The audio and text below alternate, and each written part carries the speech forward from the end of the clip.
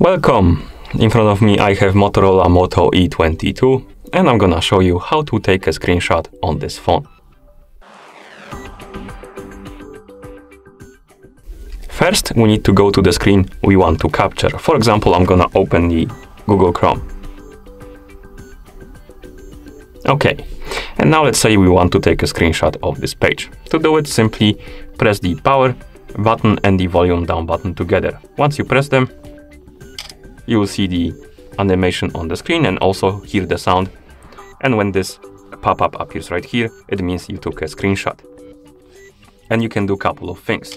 You can share the screenshot, edit the screenshot, or capture more.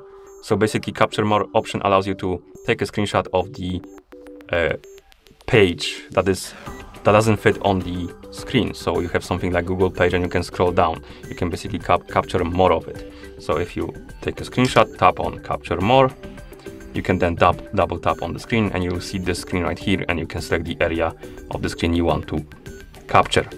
And once you're done, you can tap on save, like this. Okay, you can also enable the option to take a screenshot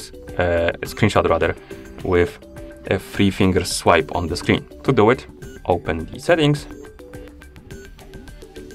scroll down, find the option called System, tap on it, and here tap on the gestures.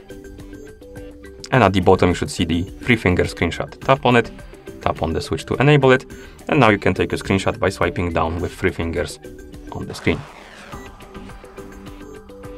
Oh no, not swipe, my bad. Touch and hold, like this.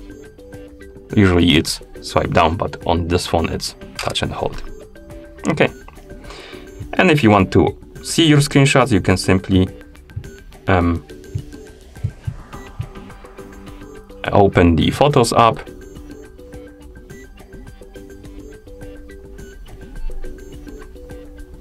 tap on Library, and you have a screenshots folder right here, and you can view your screenshots. Okay, and that's how you take a screenshot on this phone. Thank you for watching.